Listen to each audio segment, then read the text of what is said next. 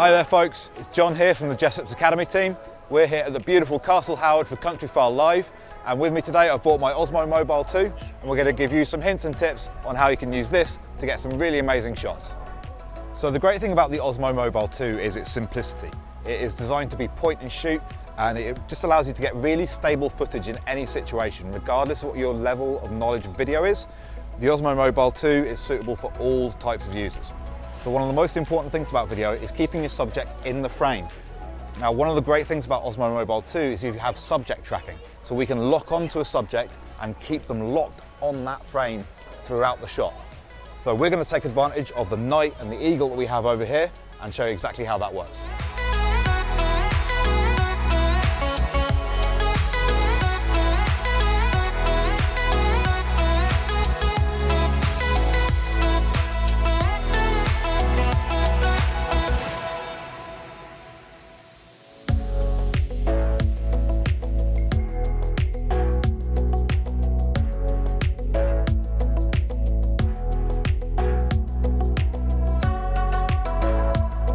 If you're vlogging or taking a selfie video, take advantage of the subject tracking in that scenario. So it means I can spend more time looking at where I'm going and making sure I don't trip up, because the camera and the gimbal are going to maintain that lock on my face and keep me in the frame at all times. When you're shooting video, you want to make sure you've got a wide variety of different types of shots, so that when you come to editing them all together, it's going to look a lot more interesting. One of the best ways to show passage of time is time-lapse and motion-lapse. Now, we're about to shoot a great little motion-lapse here in the tent, but there's two key things you need to remember when shooting a motion-lapse. First off, you want to include lots of movement in the shot. The more movement in a motion-lapse, the more interesting and eye-catching it is. Secondly, you don't want to move from one plane subject to another. It will just look like a normal pan left and right. So even if you're shooting a landscape with not much movement in it, try and make sure there's a few clouds in there, or at least some sort of movement in the frame.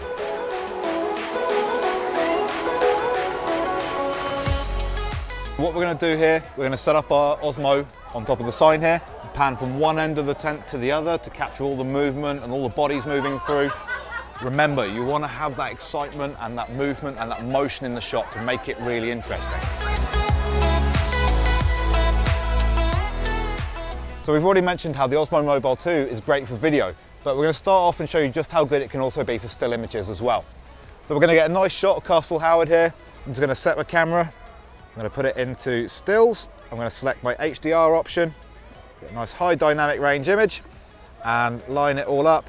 I can even use my little zoom toggle on the side of the Osmo here just to zoom in a little bit, compose my image and just take a picture.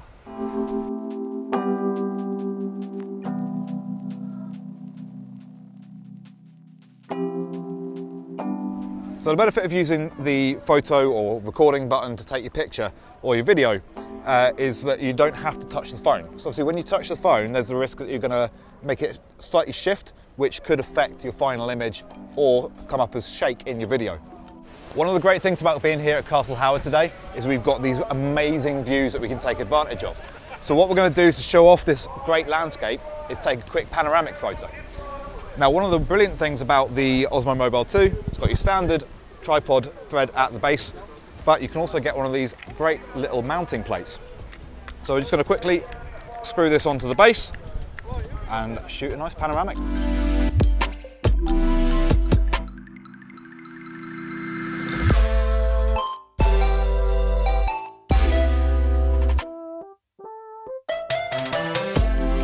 So the benefit of using the base plate or a tripod to shoot the panoramic means that the camera is going to be kept still and in position, so that all your frames are going to line up perfectly.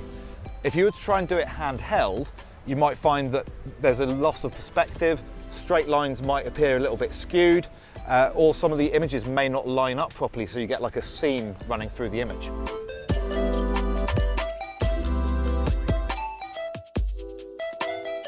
So there's some of my quick tips on how to take advantage of those great creative options on the Osmo Mobile 2. If you've enjoyed our video, don't forget to hit like and subscribe, and don't forget that all important bell icon. And if you do want to find out more information, either check out jessops.com or head into your local store and ask any of our colleagues.